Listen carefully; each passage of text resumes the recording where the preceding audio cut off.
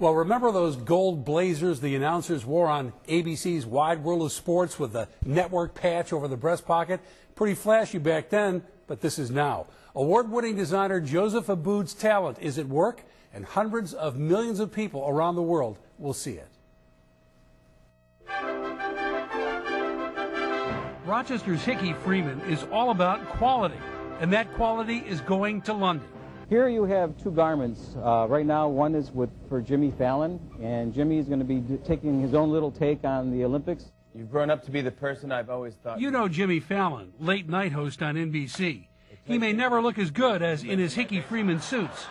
Jimmy wears a 41 reg, and he's basically wearing a mahogany model. It's one of our B series models, and it's a natural shoulder, low shoulder garment.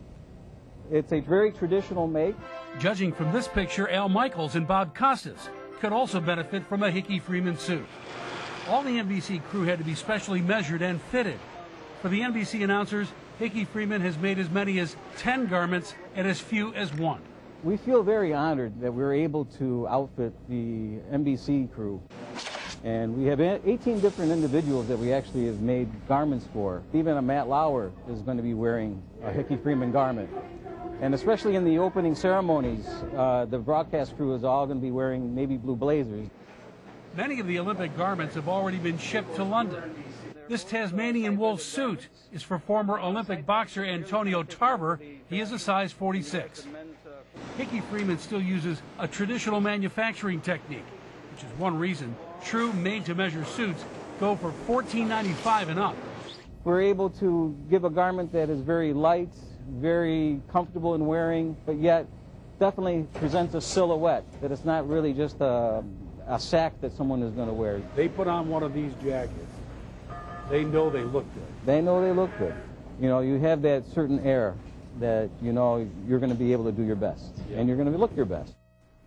It's appropriate that Hickey Freeman is on the world stage because Hickey Freeman employees represent 25 to 30 different nationalities and languages. And when you say $14.95, you mean $1,500. Yes.